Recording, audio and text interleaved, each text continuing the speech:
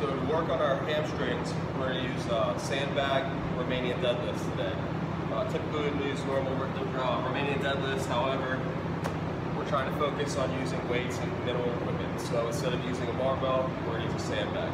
So when we set up for our Romanian deadlift, we're setting up a regular conventional deadlift. We're going to have slight toes pointed out, not too far out, not straight forward.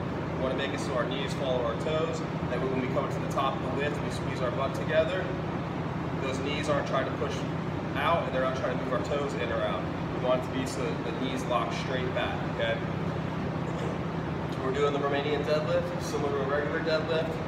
Weight's going to be below us. The only difference is we're starting at the top.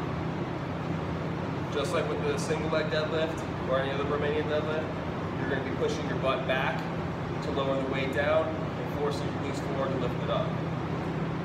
So as we go to lower it down, we should feel a good stretch in our hamstrings in the lower position. We want the weight to go just below our kneecaps.